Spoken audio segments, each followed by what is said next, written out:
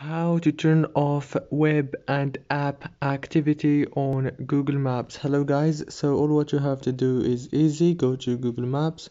Now click on the top corner on your profile picture. Click on it and click on your profile option right here, and it will take you to this page. Now click on edit profile. Click on privacy, profile and privacy settings. Now go up until you find web and app activity. Now it's on, and let's turn it off by clicking on it like this. And on this page, scroll down and you will find turn off option right here, and you can turn it off very easy and fast like this, as you can see. If this video was helpful, please don't forget to like and subscribe, and thank you so much for watching this video until the end.